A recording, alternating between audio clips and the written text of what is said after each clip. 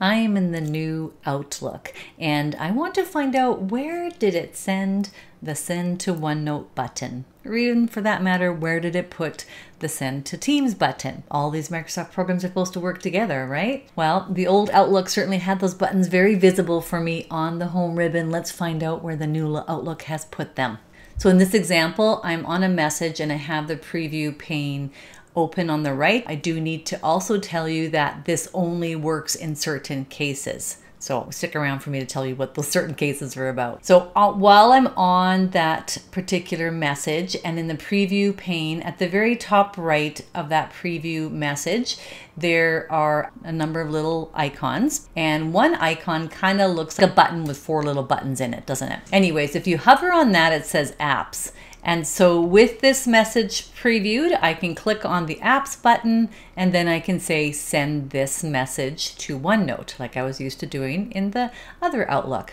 So let's just try that. And you can see that once I choose that, it's showing me the sections I recently had opened. I don't want to send it to any of those, so I'm going to go to Classroom and I'm going to go to my examples and example for demos where I'm gonna send this email. So to put that email in that particular section of OneNote. So I just hit save and then I can open that section to see it.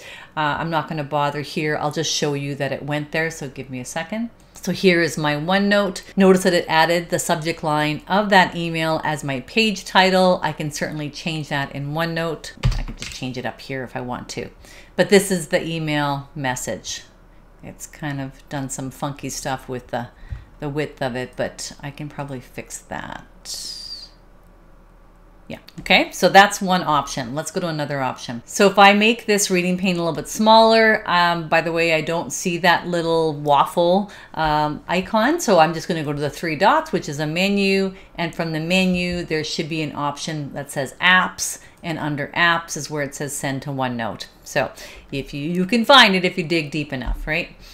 So let's go to that. Now the message itself doesn't seem to have any options for me to send to OneNote. So there's nothing on my toolbar at the top.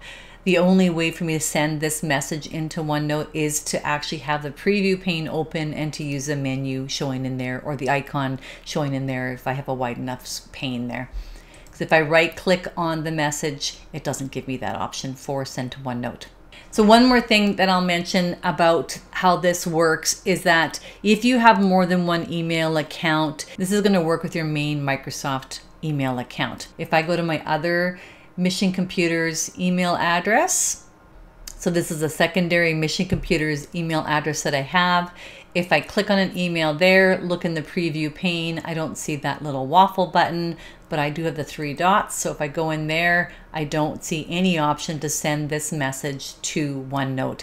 This video was just meant to show you quickly how to get the Send to OneNote button available to you from the new Microsoft Outlook application. All right, so thanks, have fun, bye-bye.